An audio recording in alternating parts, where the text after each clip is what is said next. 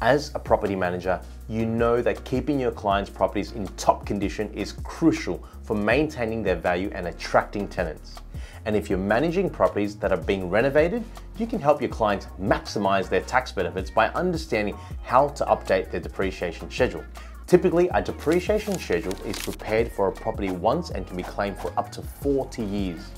But what happens when landlords renovate their property? Do they need to get a new schedule if they want to continue claiming depreciation benefits? The short answer is no. The landlords with an existing schedule already in place can update their existing depreciation schedule to account for any new fixtures and fittings added during the renovation. This is because the cost of depreciation is related to the cost of the property and its internal fixtures and fittings. So any new additions during the renovation will increase the amount of depreciation that can be claimed. Most quantity surveyors can adjust the existing depreciation schedule to account for the new additions. And if the renovation is relatively minor, they can work off the cost of the renovations instead of coming out to do another valuation.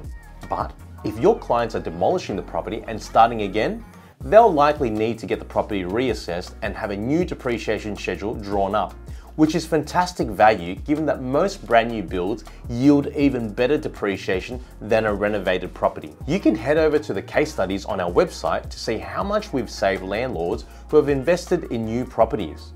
Another thing you might want to take note of if you're overseeing a client's renovations is the potential value of items that are being thrown away or scrapped. This is known as the scrap value. Your clients can claim 100% of an asset's current value as a loss if it's going to be thrown away or scrapped and offset that loss from their taxable income, just like a depreciation claim.